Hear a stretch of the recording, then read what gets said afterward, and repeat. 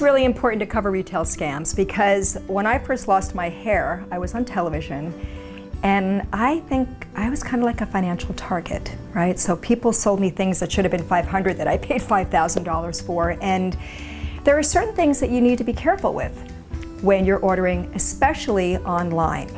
Number one, the manufacturer of the wig should always have a website. And make sure you take the time to check out that website for two reasons. One, you want to make sure they're an existing real company, but number two, when you go into a store, you could say, you know what, I saw this style by this manufacturer, it's online right now, can you just check the color? It makes the process a little easier. You also want to make sure that if you're buying in the store or even online, that the sample that you looked at, maybe sometimes like a CreatedHair, I'll send the sample color to someone. But you want to make sure that the color that you pick is the color you receive. So when you get your wig, the first thing you do is take out the wig, shake it out, take your sample color, or even look online for the color that you ordered and make sure it's the color that you ordered. I'm not saying that all retail establishments are out to get you, but sometimes things get lost in translation, people are rushing to get things out in time, so you want to make sure that your piece is the one you ordered. Also, there's a little padlock on a website. If you go to the address bar, there's a little padlock, HTTPS. You want to make sure it has the S.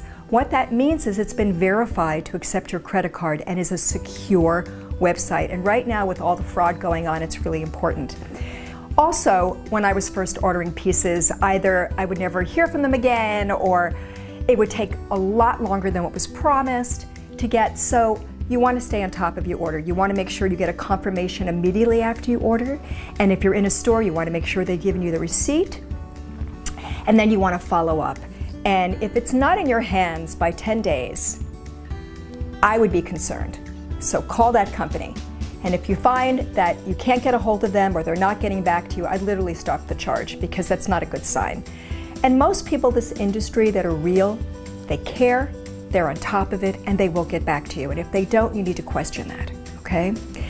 A big pet peeve I have is when I would go in and somebody would have a piece on the rack that was close to my color, but not exactly my color, but yet they push me into that because it was convenient for them. Hair loss is an emotional roller coaster. And a lot of us are vulnerable when we go in. And a lot of people know that if they're not within their integrity. And some retail shops are more concerned about paying their rent. So they'll take something off the rack that it's not exactly what you want, but it could be close. And believe it or not, that one hue difference or that inch can make a real difference between you looking in the mirror and knowing, ah, oh, that's me, to something's off. You know, like it doesn't look right, doesn't feel right. So the first thing you want to do is you want to make sure whatever piece you are being shown that you take it into natural light. With a mirror, even if you have to hand them your license, if they're worried about you walking out the door with their piece, I want you to make sure that you're true of your color, okay? I want you to make sure that you're true to your color choice. It's really important. Things look different inside. Even when I go to retail shops now to buy makeup, I hate looking at indoor light. Well, the same thing happens with wigs. You won't get the proper hue.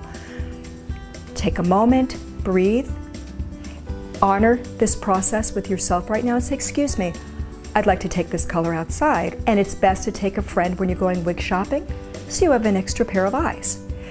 But what I don't want you to do, and what I suggest highly that you don't get sucked into, is being pushed. Don't buy anything that you absolutely don't feel is correct. I know we all get excited. Oh my God, this looks so good. This is hair. Oh my God. That doesn't mean it's right. I want you to take a breath. Look outside of yourself for a moment. Try to be a third person looking in if it's possible and go, let me just see how this really looks. Yeah, it's a nice piece, but let me just really take a look at this and take your time.